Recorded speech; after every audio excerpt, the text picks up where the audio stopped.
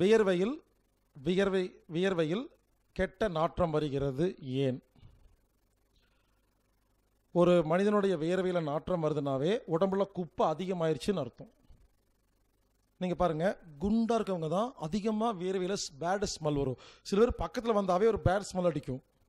கொஞ்சம் குண்டாக இருப்பாங்க. ஏன்னா குண்டுன்னு தெரியுங்களா, செல் இருக்கு இல்லையா, சைஸ் வீங்கி போச்சுன்னு அர்த்தம். அதே செல்லு தான் ஒல்லியாக இருக்கிற அவங்களுக்கும் அதே செல்லு தான், குண்டு அதே செல்லு தான். உள்ளே போன கழிவு வெளியே வராமல் தேங்கி குண்டாயிருச்சு. இப்படி எல்லா செல்லும் குண்டான உடனே மொத்தமாக குண்டாயிட்டாங்க.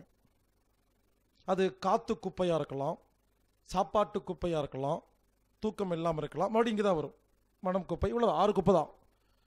அப்போது இந்த உடம்பு என்ன பண்ணும், கழிவுகள் எந்த பக்கம் போகலைன்னா வியர்வை வழியாக வெளியே அனுப்புங்க. ஆரோக்கியமான ஒரு மனிதனுக்கு வியர்வையில் பேட் ஸ்மெல் அடிக்கவே அடிக்காது.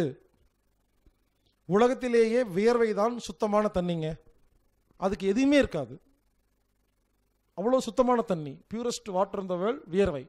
அதில் எப்போ பேட் ஸ்மெல் வருதோ நம்ம உடம்புல குப்பை இருக்குது. அப்போ என்ன அர்த்தம், சளி வந்தால் சிந்தலை, தும்மல் வந்தால் தும்மலை, வாந்தி வந்தால் எடுக்கலை, வயிற்றால் போகலை, மலம் வரும்போது போகலை, யூரின் வந்தால் போகலை, குப்பை உள்ளே இருக்குது, பசி எடுக்காமல் சாப்பிட்றோம், மறுபடியும் அங்கே தானே வரும். அப்போது நம்ம 5 நாள் விஷயங்களை ஒழுங்காக ஃபாலோ பண்ணிட்டு இருக்கும் பொழுது குப்பையெல்லாம் வெளியே போய் உடம்புல குப்பையே உள்ளே போகலைன்னா வேர்வையில் பேட் ஸ்மெல் அடிக்காது. அப்போ இந்த சென்ட்டு கிண்ட்டு இதெல்லாம் தேவையில்லை.